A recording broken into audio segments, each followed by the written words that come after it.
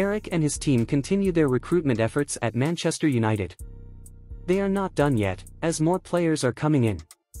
The latest updates on incoming players from the camp of United indicate that Manchester United is set to welcome a new addition after Mount Banana and Højlund.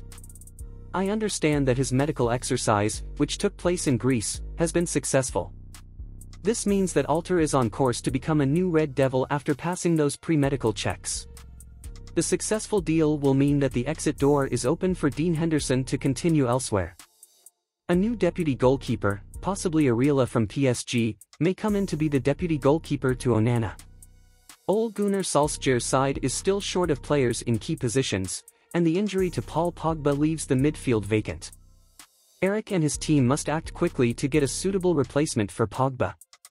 It is not an easy task, but for now, we are getting a new goalkeeper.